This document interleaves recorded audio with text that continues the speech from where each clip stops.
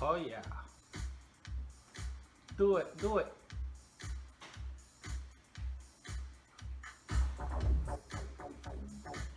Oh yeah.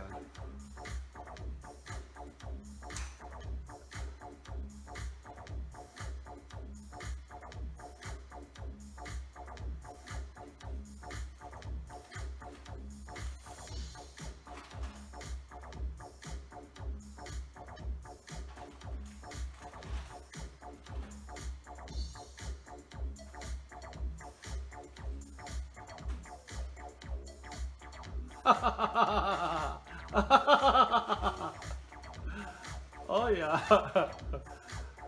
All right.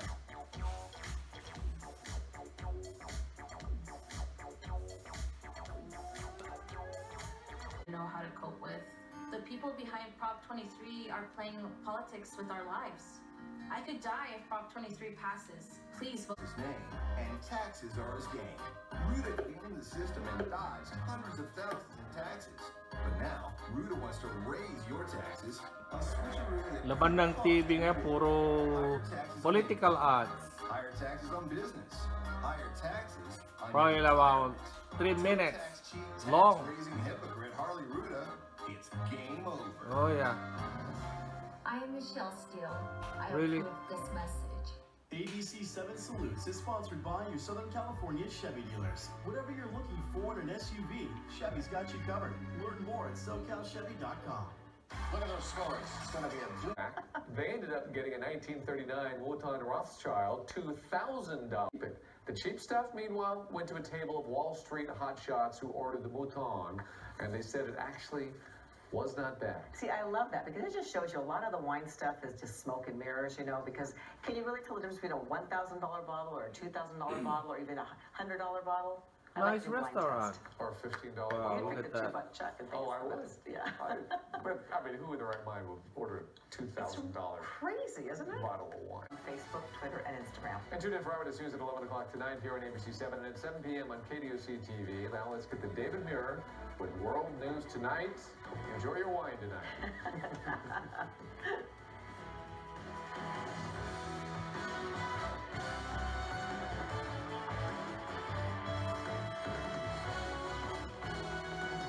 U.S. leaders, Steele's business partner and husband made it happen, helping funnel hundreds of thousands in campaign cash.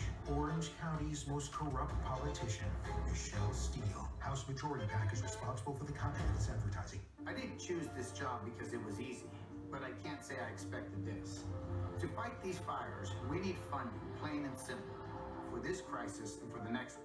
Prop 15 closes tax loopholes so rich corporations pay their fair share of taxes. So firefighters like me have what we need to do the job and to do it right.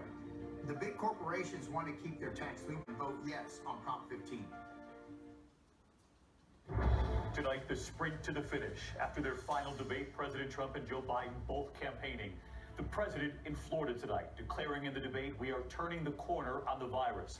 The former vice president saying the reality is different, that we face a dark winter ahead.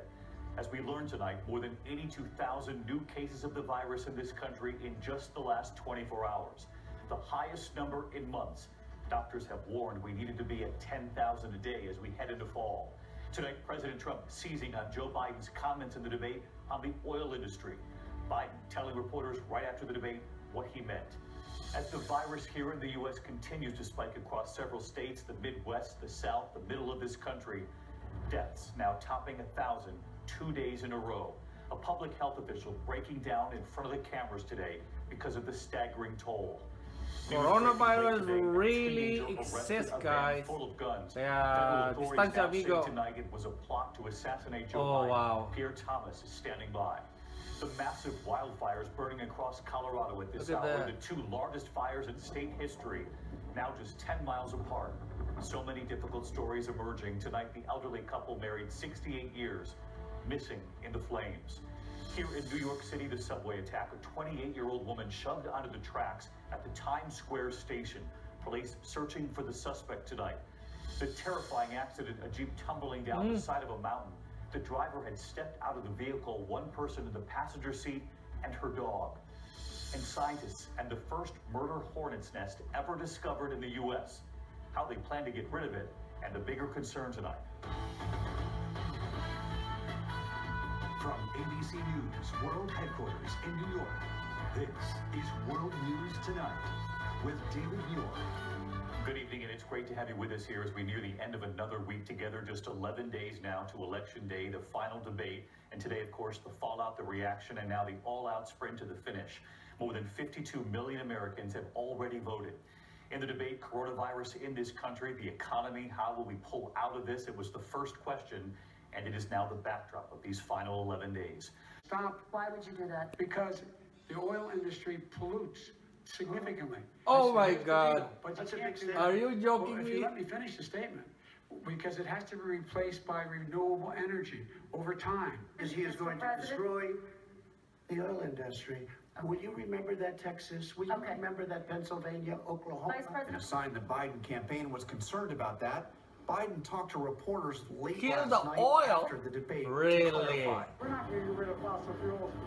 We're getting rid of the subsidies for fossil fuels, but we're not getting rid of fossil fuels for a long time. It will not be gone for probably 2050.